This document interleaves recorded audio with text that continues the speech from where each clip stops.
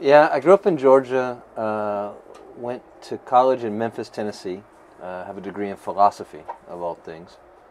So, what do you do with that?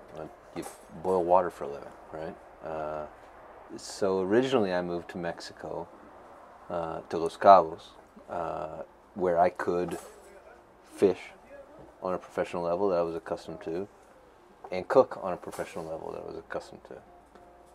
And then 6 years ago, I found the valley, and every year since, it's been a little more, and it's been a little more, and finally this year, pulled up all the roots in Cabo and have come full time now to the valley.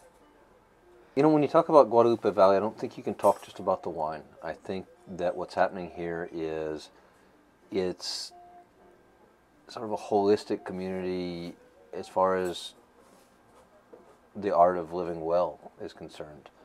Great craft beer, unbelievable ingredients. Some of the best seafoods in the world land at the Ensenada port, which is 25 minutes from here.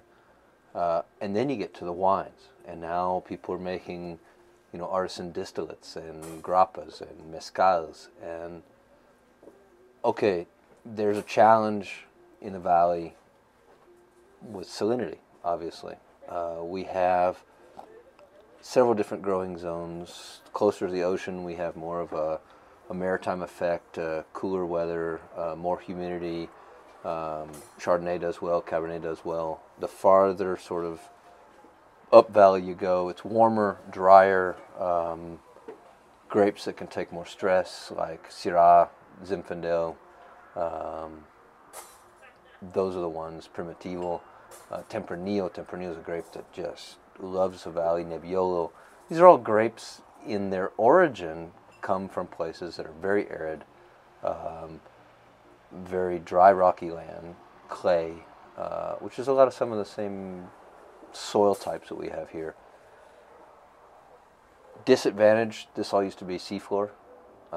So valley floor, aquifer, there's a lot of minerality in it's part of the deal. And it's you're watering with water that has an elevated salinity. It's going to concentrate in the grape. Um, it's part of the playing field, I think, here in the valley.